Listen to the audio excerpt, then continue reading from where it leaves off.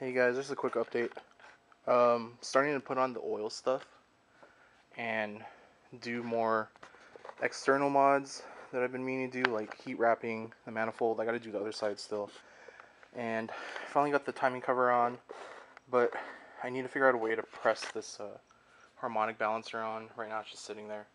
And I'm starting to get a bunch of the gold installed. And I need to figure out the fitting that Holley gave me did not work, and it's like this adapter fitting for the sandwich,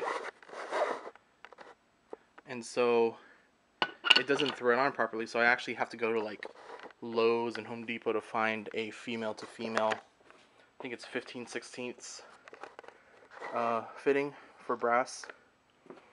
But the pan is on, it fits. I started Loctiting a lot of the hardware.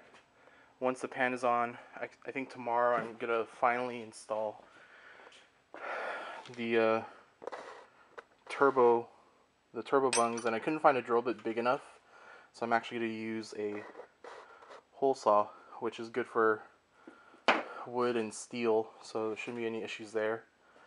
Got more wrap for the other manifold, and then I gotta take this thing off of the stand so that I can install the rear timing cover and the rear seal, and then I can put on the oil pan once and for all.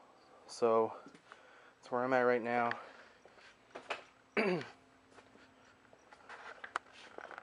Once that stuff's done, I'm going to start throwing on more of the gold brackets and the accessories, and start cutting this thing up so I can fit it in here. I gotta cut the there's a little shield here, like a little cover, and then probably take out the brake booster. I don't know if it'll fit with that on, with the manifolds, and put it back in the engine bay and start welding things like the fuel pressure regulator mount, start shaving this engine bay, getting it ready for paint, start shaving out all these holes that I don't need, finish up the intercooler, which is sitting like right there, and the radiator.